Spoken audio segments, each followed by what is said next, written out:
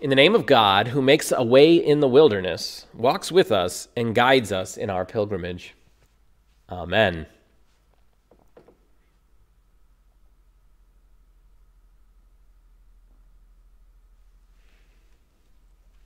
Holy One, we confess that we have wandered far from you. We have not trusted your promises. We have ignored your prophets in our own day. We have squandered our inheritance of grace. We have failed to recognize you in our midst. Have mercy on us. Forgive us and turn us again to you. Teach us to follow in your ways. Assure us again of your love and help us to love our neighbor. Amen. Beloved in Christ, the word draws near to you, and all who call out to God shall be saved. In Jesus, God comes to you again and gathers you under the wings of love. In Jesus' name, your sins are forgiven. God journeys with you and teaches you how to live in love. Amen. The Lord be with you. Let us pray. God of compassion, you welcome the wayward and you embrace us all with your mercy. By our baptism, clothe us with garments of your grace and feed us at the table of your love. Through Jesus Christ, our Savior and Lord, who lives and reigns with you and the Holy Spirit, one God, now and forever.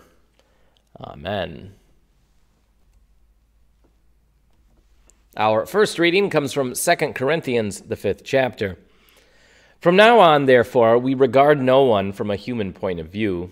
Even though we once knew Christ from a human point of view, we know him no longer in that way. So if anyone is in Christ, there is a new creation. Everything old has passed away. See, everything has become new. All this is from God, who reconciled us to himself through Christ and has given us the ministry of reconciliation. That is, in Christ, God was reconciling the world to himself, not counting their trespasses against them, and entrusting the message of reconciliation to us. So we are ambassadors for Christ. Since God is making his appeal through us, we entreat you on behalf of Christ, be reconciled to God. For our sake, he made him to be sin who knew no sin, so that in him we might become the righteousness of God. This ends the reading.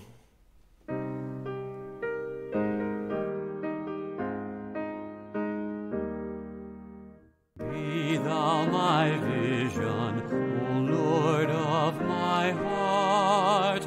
Not be all else to me, save that thou art.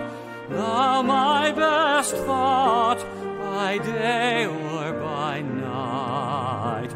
Waking or sleeping, thy presence my light. Be thou my wisdom, and thou my true word. I ever with thee, and thou with me, Lord. Thou my great Father, I thy true Son. Thou in me dwelling, and I with thee one. Be thou my battle shield, sword for my fight. Be thou my dignity, thou my delight. Thou my soul shelter, thou my high tower. Raise thou me heavenward, O power of my power. Riches I need not, nor man's empty praise. Thou mine inheritance now and always.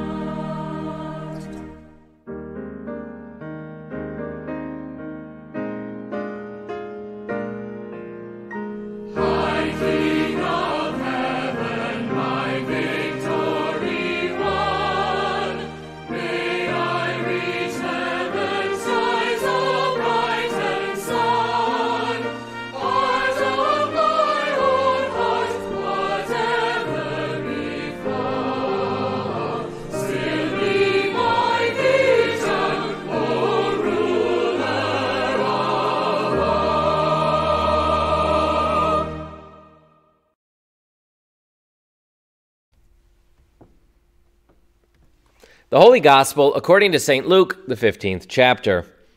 Now all the tax collectors and sinners were coming near to listen to Jesus, and the Pharisees and the scribes were grumbling and saying, "This fellow welcomes sinners and eats with them." So he told them this parable. Then Jesus said, "There was a man who had 2 sons. The younger of them said to his father, 'Father, give me the share of the property that will belong to me.' So he divided his property between them. A few days later, the younger son gathered all he had and traveled to a distant country, and there he squandered his property in dissolute living. When he had spent everything, a severe famine took place throughout that country, and he began to be in need. So he went and hired himself out to one of the citizens of that country, who sent him to the fields to feed the pigs. He would gladly have filled himself with the pods that the pigs were eating, and no one gave him anything. But when he came to himself, he said, 'How many of my father's hired hands have bread enough and to spare, but here I am dying of hunger? I will get up and go to my father, and I will say to him, Father, I have sinned against heaven and before you. I am no longer worthy to be called your son. Treat me like one of your hired hands.' So he set off and went to his father. But while he was still far off, his father saw him and was filled with compassion. He ran and put his arms around him and kissed him. Then the son said to him, 'Father, I have sinned against heaven and before you. I am no longer worthy to be called your son.' But the father said to his slaves, 'Quickly bring out a robe, the best one, and put it on him. Put a ring on his finger and sandals on his feet. And get the fatted calf and kill it. And let us eat and celebrate, for this son of mine was dead and is alive again. He was lost and is found.' And they began to celebrate. Now his elder son was in the field, and when he came and approached the house, he heard music and dancing. He called one of the slaves and asked what was going on. He replied, 'Your brother has come, and your father has killed the fatted calf, because he has got him back safe and sound.' Then he became angry and refused to go in. His father came out and began to plead with him, but he answered his father, 'Listen, for all these years I have been working like a slave for you, and I have never disobeyed your command. Yet you have never given me even a young goat so that I might celebrate with my friends. But when this son of yours came back, who has devoured your property with prostitutes, you killed the fatted calf for him.' Then the father said to him, 'Son, you are always with me, and all that is mine is yours. But we had to celebrate and rejoice, because this brother of yours was dead and has come to life. He was lost and has been found.'" This is the gospel of our Lord. Grace and peace to you, sisters and brothers in Christ. It's been 3 years since we've met our familiar friend, the prodigal son, on a Sunday morning, though it may feel like it was just yesterday, because it's pretty famous. It probably feels familiar and gives us this sense of false familiarity. You think you know this story, but there's almost always something you've got mixed up or some detail you missed. And that's often the hook in sermons about this parable. Maybe it's how throughout the Bible, the younger brother almost always wins out over the older brother, which turns the cultural expectation on its head. Maybe it's how the son, upon his return, doesn't actually ask to be reconciled. He merely confesses his sin. And maybe it's how the father, in turn, doesn't even engage on that confession. He interrupts. He skips right to the reconciliation. Maybe it's how the older son is indignant and we never hear his concerns resolved. Well, maybe, because they're kind of resolved, kind of not. See, when the father assures him, "All that I have is yours," that's pretty close to literal. The younger brother's inheritance is now squandered and gone, so all that is the father's is now the older son's inheritance. Yet that's only half satisfactory, because here is the father using up some of that inheritance to celebrate the younger brother. Now, how will the brothers get along after the father is gone? And then it's time for the older brother to make the call as to whether or not to support his younger brother, the one who squandered half their resources months, years, maybe decades ago. Well, not really half. About a third would have gone to the younger brother. Should the brothers be reconciled to one another just by virtue of the father's love for each of them? Or in the father's absence, can and will they resort to their petty instincts? The younger, though contrite, will work as a servant, the older, indignant, jealous, and concerned for himself.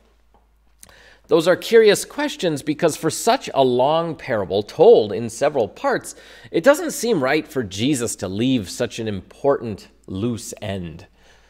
Normally, when we benefit from exploring a missing detail in a parable, it's because those missing details force a certain level of ambiguity. Too many details make the lesson too specific, and it's less likely to apply to you personally given your particular experiences and circumstances. But in this parable, the unspoken details are of an unknown future. What comes next? Well, for all those maybe you missed it details, let's go ahead and pile one more on. Maybe you missed that we skipped a whole bunch of verses this morning. They're missing here in Lent, but when we revisit this section of Luke in the summer, we'll get 2 more parables. Also unique to Luke, those 2 are the missing coin and the lost sheep. To oversimplify those also familiar parables, it doesn't matter how many coins you have or how many sheep you shepherd, the loss of one prompts an irrational response. We tear the house apart looking for one lost thing. We risk 99 other sheep to bring the 100th back to safety. As much as we like to think of ourselves as rational, as though humans do things with some economic scales in mind, the reality is the mathematics of love and loss are completely irrational. We can say in earnest, in the same breath, that we love one person more than anything else in the whole world, and then turn and say the exact same thing to another. So put this sequence in Luke back together. Sinners and tax collectors, people with some power and wealth but low social standing, come to hear Jesus. Then the Pharisees and scribes, who have some power but also have some social clout, some prestige, they scoff about it. If Jesus really was so great, he wouldn't be associating with such low people. And they began to grumble. It's grumbling that is also familiar. We've heard it. We've been the grumblers. That grumbling prompts Jesus' response. That response should assure the sinners, but more to the point, correct our grumbling. So Jesus illustrates the irrationality of love in humans. We are finite beings with finite time, energy, and everything else, and yet love motivates us to behave as though we have an infinite amount of each to give. How do you suppose God, who does in fact have infinite time, resources, and all the rest, who is love itself, the source of love as we understand it, how will God behave in those situations? Exactly the same, and then some. God is overwhelmed with joy to see these sinners and tax collectors engaging with the word of God, seeking some repentance, some reconciliation. Despite the religious elite's claim on God, God does not join them in their resentfulness. God does not join in the grumbling. And then comes this parable of the prodigal son. Instead of a hyperbolic situation for us to imagine, Jesus grounds the same sentiments back into something human and relatable. Parents can, and often do, pour out love for their children just because they are the children, and they behave irrationally as though there were 1,000 inheritance to be spent or given away. Siblings often fail to see each other the same way their parents see them. God, whose stand-in, therefore, is the Father, can love both sons despite the one's prodigalness, running off, being reckless, lavish, etc., despite the other's resentfulness, selfishness, etc. They both missed the point. They both don't quite get it, and maybe they never will. Perhaps when the older one has his own screw-ups, perhaps when the younger one is given the chance to forgive someone else.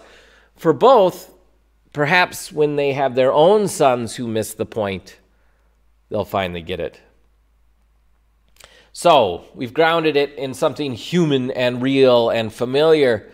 So who are we in this text? Who do we relate to? Well, the truth is the acts of wandering off, coming home, reconciling, of being reckless and being self-absorbed, these are all experiences we will all have in some form or fashion, to some degree, during our lifetime. There's some moral lessons we can draw from each of them, lessons in how to do better. But let's keep grounded in Luke and Lent. Reconciliation was the end goal here, and an underlying message was how overjoyed God is to have these prodigal sinners come home. Another concern for Luke, which we've looked at a bit this season, and should always bear in mind when exploring Luke, is the creation of the church. One major fruit of the gospel for Luke is the church itself. Hence, Luke includes the second volume, Acts, as to talk about the church's ministry after Jesus' ascension. Those curious questions, the unknown loose ends that might reveal ambiguity in another parable, reveal an allegory in this one. The sinners, tax collectors, scribes, and Pharisees are all there at the table listening in. Out of God's love for humanity, Jesus accepts the sinners, accepts their repentance, and facilitates reconciliation between them and God. The Pharisees are resentful, believing themselves more worthy of love, and they don't want to even associate with someone who would give those sinners a chance. The sinners and the religious elite were left behind at Jesus' ascension, like two sons who couldn't see eye to eye. When the time comes and the Father's love was not there, compelling them to at least get along, what comes next? What's after those loose ends? What will come for the sinful and the self-righteous? What do they do in Jesus' absence? That's the question in Luke, and why this parable is recorded only here. How are we who are siblings in Christ going to get along when God is not here in the flesh, obviously, overtly watching us, keeping us accountable? Well, it turns out we haven't always done so well.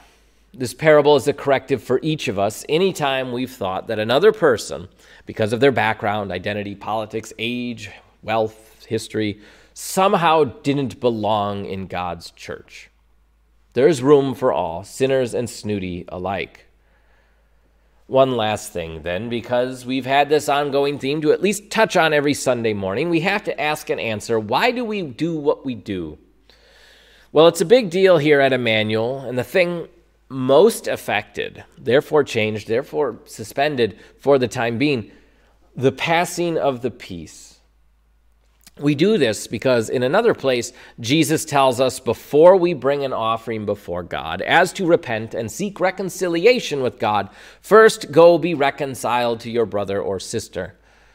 In the confines of this parable, neither brother could be reconciled completely to their father unless they were also reconciled to one another, for the Father loves both sons. These things intertwine and intermingle. They come all together or they come not at all. In our seeking to be reconciled with God, we also seek to be reconciled to one another. The passing of the peace got instituted in worship as a way, one more chance, to say to each and every one of your siblings in Christ, whatever disagreements we have, whatever our history, I wish God would grant you peace, and I'm ready to hear the same from you. God is bigger than our disagreements. God's peace is bigger than the angst, the prodigalness, the self-righteousness. We have all wandered off, and we've all been the snooty sibling. God reveals that to us, then calls us, empowers us, and commands us to find peace despite those differences, to find peace together in Christ. For we who were once dead and lost in our sins have been found alive together in Christ. Amen.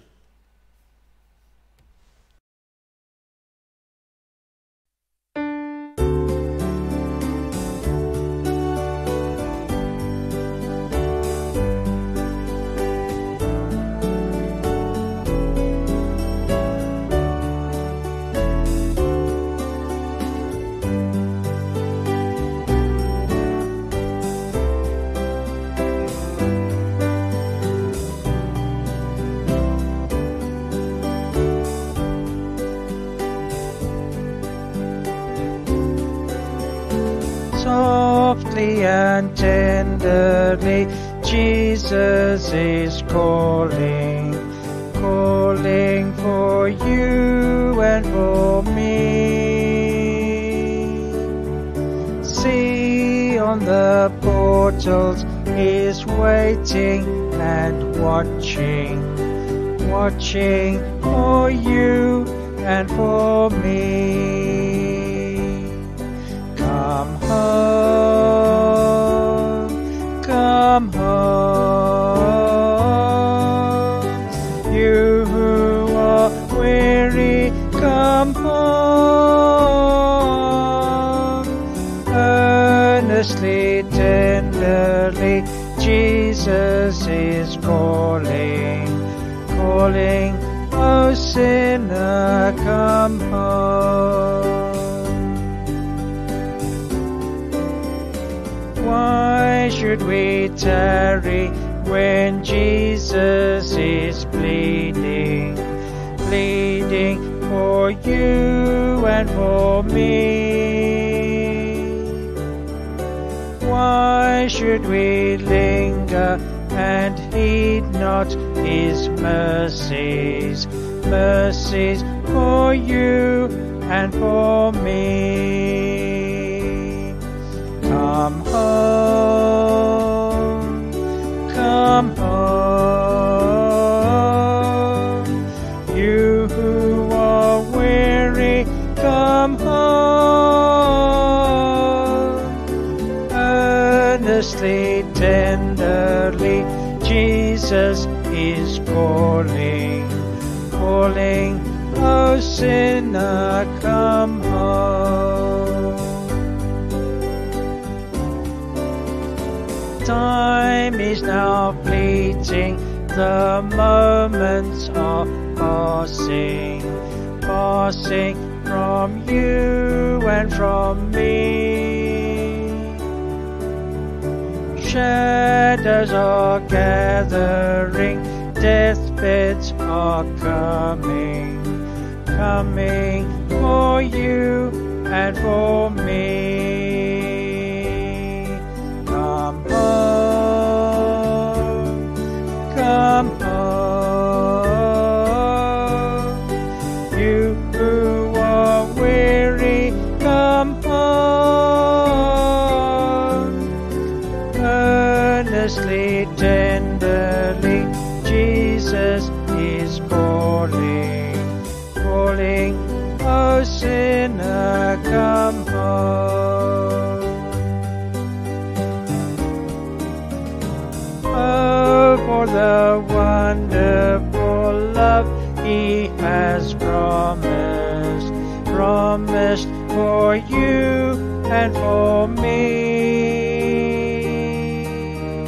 Though we have sinned, he has mercy and pardon for you and for me.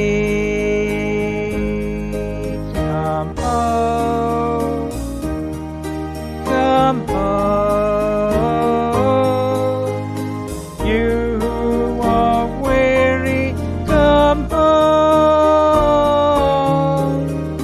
Earnestly, tenderly, Jesus is calling, O sinner, come home.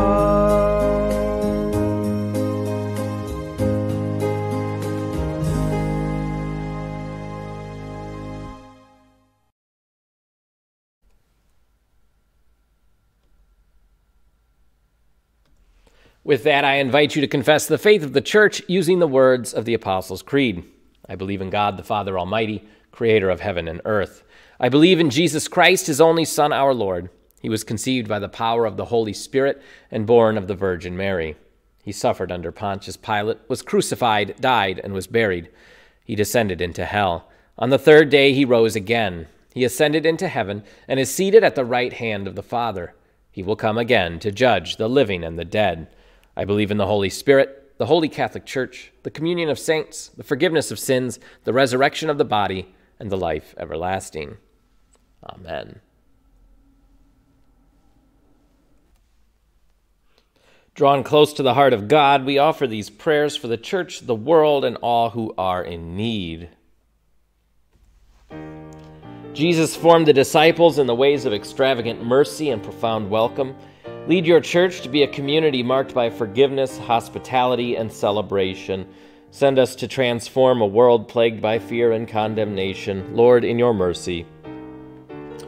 You make the land to produce a harvest that sustains your entire creation. Equip farmers and farm workers who till the soil. Nourish the earth with ample rainfall and abundant sunshine. Heal grounds tainted by pollution or misuse. Lord, in your mercy. Countries are divided and leaders often harbor grudges. Reconcile nations that experience conflict, especially Ukraine and Russia. Act quickly to bring an end to war, particularly that war. Anoint peacemakers trained in the art of diplomacy and foster a spirit of collaboration among political rivals. We pray especially for those who may be in harm's way due to those rivalries. We pray for John, Josh, Tyler, Jack, Matt, Nick, and Dane. Lord, in your mercy. Your people cry out for help in times of distress. Resolve disagreements among family members. Save those experiencing financial hardship. Hear our prayers for those who are sick or grieving. We pray especially for Jerry, Jim, Charlene, Gail, Lisa, Chloe, Connie, Larry, John, and Melody, Grace, Danny, Connie, Kendall, Jean, Horst, Barbara, Serenata, Carol, Leona, Andrea, Mabel, Crystal, Bob, Ivan, Aaron, Brian, Kevin, and Udell. Console us with the promise that everything can become new. Lord, in your mercy. Your love comes to us when a table is set and a feast is prepared. Bless the feeding ministries of your greater church. Bring an end to hunger in our community and around the world. Lord, in your mercy. The one who was dead is alive again. We give thanks for those who have died, confident that steadfast love surrounds them. Shelter them in your love until we are gathered at your heavenly banquet. Lord, in your mercy. Accept the prayers we bring, O God, on behalf of a world in need, for the sake of Jesus Christ, who taught us to pray. Our Father, who art in heaven, hallowed be thy name. Thy kingdom come, thy will be done, on earth as it is in heaven. Give us this day our daily bread, and forgive us our trespasses, as we forgive those who trespass against us. And lead us not into temptation, but deliver us from evil. For thine is the kingdom, the power, and the glory, forever and ever. Amen.